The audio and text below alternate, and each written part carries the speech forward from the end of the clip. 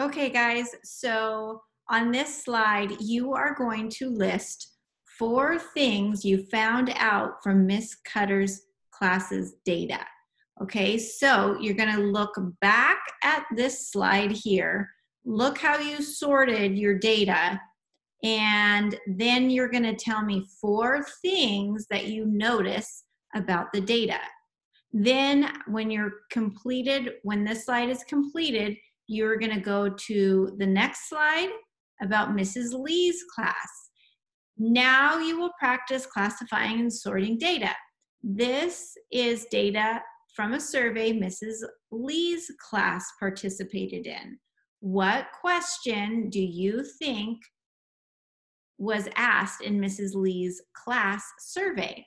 You're going to type the question in the gold rectangle here. Now choose categories to classify this data to match your question. Type the categories in the melon colored boxes below, these ones here. You do not have to use all the category boxes, or you can even use more.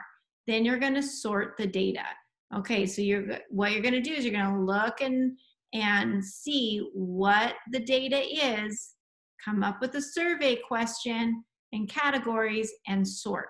Then, same thing, list 4 things you found out from Mrs. Lee's class data. All right, then guess what, guys?